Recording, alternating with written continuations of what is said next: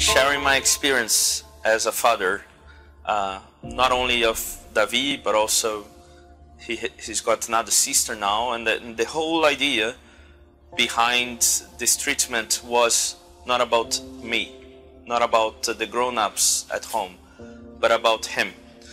And the whole difference, if I can compare and contrast, even the way I used to think was, well, now I have David, he's got these special considerations and conditions to think of.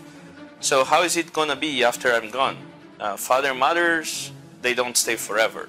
So this is all about creating a sustainable condition for David to live and to progress throughout his life. So we didn't know for sure what to expect when we encountered the challenge of autism. What I can tell you though, that comparing and contrasting the way I used to structure my mind and now, it's no longer the if he's gonna succeed, but how much better is he gonna get from now. Before there was a doubt, and now there was only the wish for improvement and constant enhancements. So he's got there. I'm sure that in his adulthood, it's not gonna be a trouble. I've seen in numerous cases of people who can succeed normally in their adult lives, and I'm very comfortable to say that now David probably is one of them. He's as closer as he could be in the very short time he's been in this treatment so far.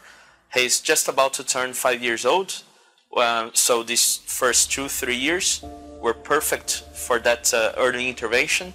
So the earlier, the better.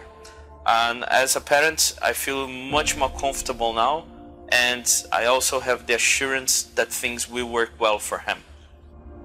I'm really glad to show our fourth case testimony with Davi.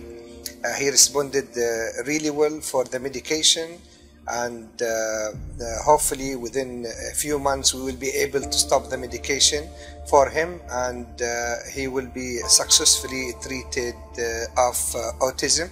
I would like to thank Davidad for his cooperation and for devoting the time to videotape him and his son to show other families that yes, there is a successful treatment of autism. And thank you for watching this video.